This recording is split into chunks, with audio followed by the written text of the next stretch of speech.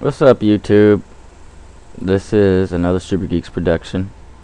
Today we're going to show you how to make your windows cool, if it's not already. And we're going to show you how to set your custom desktop when you log in. Get rid of that nasty Windows screen. I'll show you how to get rid of the loader bar later, but right now we're just going to replace the image. What I want you to do is open your registry editor.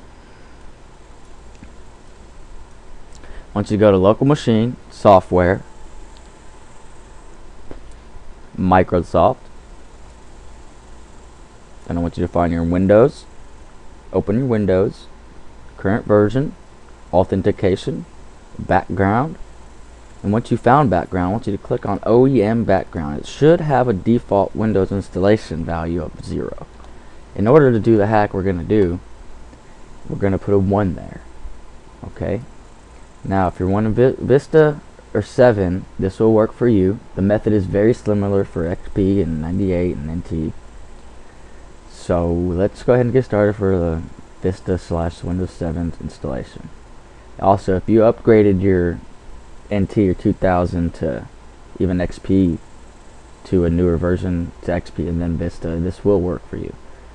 Okay, next thing you're going to need to do is you're going to need to go and open your C drive, and I want you to go to Windows, System 32, type OOBE, you're going to find a folder. You found the folder, good job. Now you need to go to Info, click on Backgrounds. Now I've already taken the liberty to put my new image in here, so one of the main important things you have to do when you take your picture and you found it and you want to put it in this folder, because this is going to be the folder that it'll boot to, you have to name it background, capital D EFAULT, all one word, or this will not work. So we have already gone and done everything we needed to do. I will go ahead and close this out, and I will log off to show you my new. There it is. That's my new picture.